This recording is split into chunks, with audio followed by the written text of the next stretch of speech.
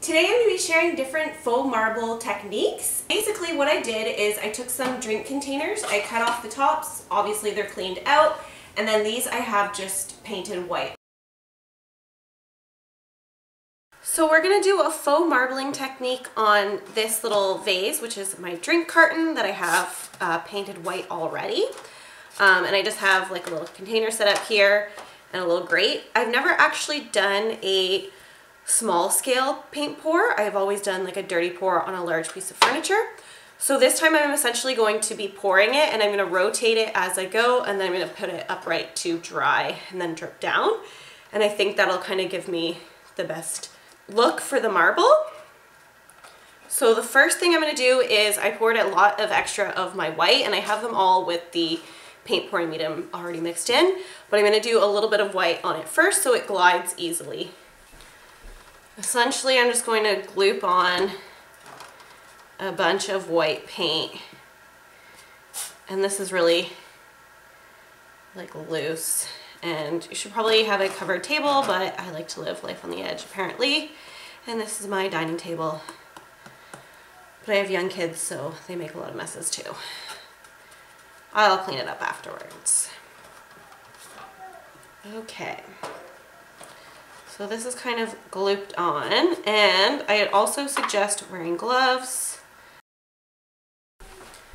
Okay, so I have my white paint kind of glooped everywhere, and I'm going to kind of just put a little bit of these colors in here. Ooh, that's a lot. Maybe a little bit of that. A little bit of that.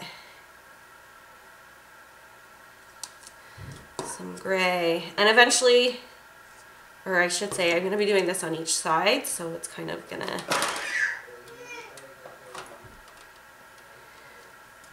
just kind of making a mess.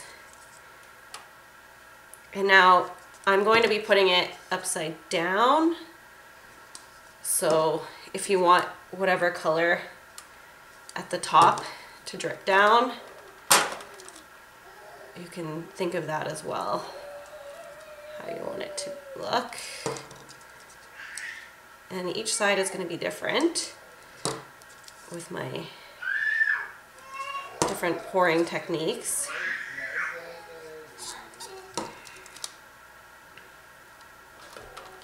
And here's the last side.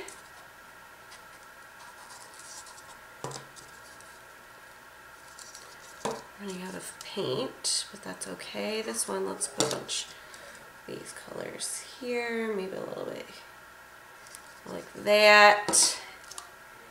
And with paint pouring, obviously you can tell it is messy, but you can kind of get the different techniques, and then I can kind of look at each side, so I'll rotate this around.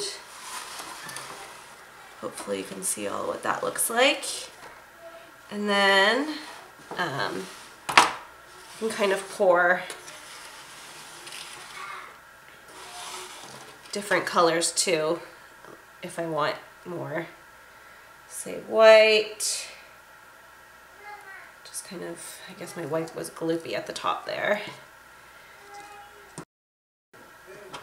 And I'm going to let that drip dry, and it should take a while. And I find too, oh, I dropped it, whenever I do a paint pour, it always gets really thick, and as it dries too, so just keep that in mind. You're not going to have a nice smooth surface. I mean, you might if you put a lot more of the pouring medium, but I've always had it really thick. And then we'll let that dry.